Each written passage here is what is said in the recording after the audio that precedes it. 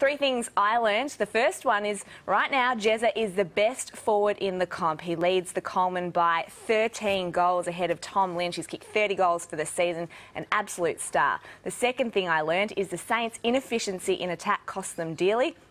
And the third thing, GWS is a better team when Zach Williams is up and running. It was arguably his best game for the Giants yesterday. He had 30 touches going at 80% efficiency. He just uses the ball so cleanly, 9 intercept possessions, 685 metres gained. He just drives off half-back. He is a phenomenal player and, as I said, probably one of his best games for the Giants yesterday.